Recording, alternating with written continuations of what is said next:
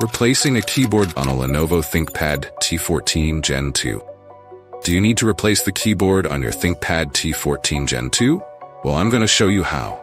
The procedure in this video will work for ThinkPad T14 Gen 1 and 2 and ThinkPad P14s Gen 1 and 2. Tools needed: Phillips screwdriver, none, metallic scribe. Also, you can go to our eBay store to find this part.